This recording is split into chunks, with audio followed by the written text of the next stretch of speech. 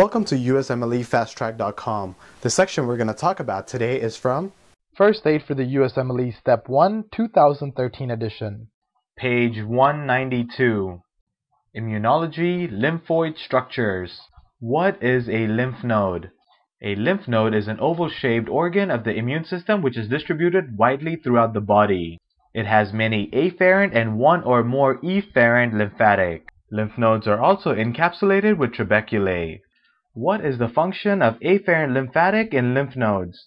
Afferent lymphatics is what brings the material into the lymph nodes. What is function of efferent lymphatic? The function of efferent lymphatic is to take the material away from the lymph node. So remember, afferent brings the material in and efferent takes it out. And in a lymph node there are many afferent lymphatic and one or more efferent lymphatic. What are all the functions of lymph nodes? The functions of lymph nodes include non-specific filtration of macrophages, storage and activation of B and T cells, and antibody production.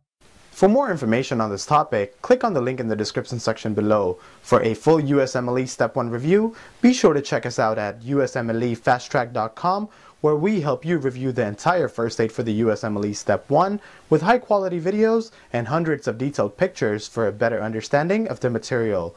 So to learn from the best USMLE review book, be sure to check us out at USMLEFasttrack.com.